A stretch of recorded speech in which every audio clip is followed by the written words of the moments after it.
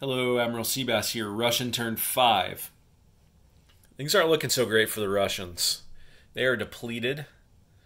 They have Germany marching on all fronts, though a little weaker in the south, threatening far more in the north. So that's where the Russians are going to concentrate their attack, is in the north. And they're going to leave some blockers behind in the south. And these guys are coming soon to help the fight. So only one attack, which is in Belarus. And they're going to buy 3 guys for Leningrad, 2 tanks, and a mech, probably for Moscow. So let's go ahead and move this battle to the battle board and then see what happens. So here's the Battle of Belarus. This is a pretty potent attacking force for the Russians. They got a mech, 4 tanks, a fighter, and an upscaled tactical. And that's what that looks like. They need 4 hits. And I'd say chances are pretty good that they'll get them.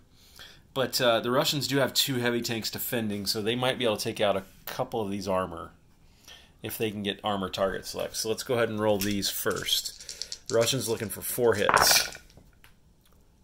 And they got 2. So the Germans will take the mech, of course. Or the mechs. So the Germans will defend the mechs at 2. And we'll roll these dice for the heavy armor, because on 1s they can target select. So they got 2 hits. Both heavy armor hit at 4 or less. Both mechs missed. So the Russians will probably lose a mech and a tank, because that air force is really flexible. So going okay so far for both sides. The Germans, I think, could have expected they might have gotten wiped out in the first round, but they didn't. So now the Germans will have 3 tanks, a fighter, and an upscaled tactical looking for 2 hits. And they got them. So both German heavy armor are casualties. And now the Germans will fire back 2 at 4 or less. And they got 2 hits, and they have armor target select. So, yeah, they'll definitely hit one of the tanks for 1 with their target select, and now the Russians have to decide how they take the other hit, and I think they'll take another tank for the other hit. So the Russians took it back, but with pretty heavy losses. So Belarus is now Russian again. So Russians go up 1, Germans go down 1. And the Russian Air Force will have 3 left in their fuel tank to return, which I already had that there, so I'll just take that one out. Okay, let's think about non-combats and we'll come back. Okay, there's my non-combat moves. The Far East Russians are now getting really close to the front lines here. These 6 guys are within 1 of Moscow. These guys are just behind. We've got blockers here in Bryansk, in Rostov. Whoa.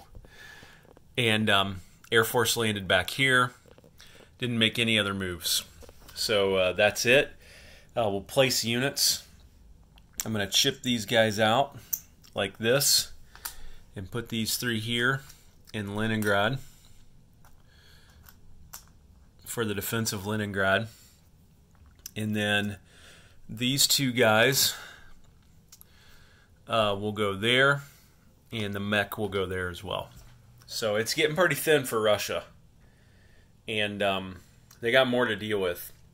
It means UK is going to have to get in this war super fast, and/or US is going to have to think about maybe hitting Germany instead of Italy. It'll be a really interesting turn for the US, which will still be influenced a lot, very heavily, by what Japan does over here as well.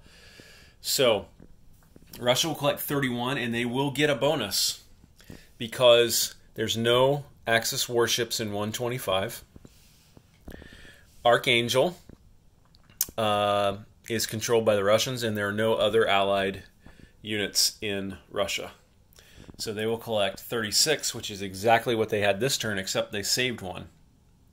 So they will get 37 for next turn. That's Russia. Not looking so hot for them. They're still hanging on.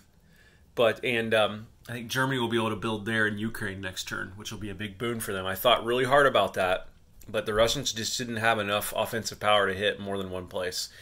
And with Germany coming up here, likely, Belarus, they needed to take out that stuff in Belarus, which that stuff in Belarus could have threatened Moscow when Leningrad falls. And you don't want that as the Russians. So that is Russian turn 5. Admiral Seabass signing off.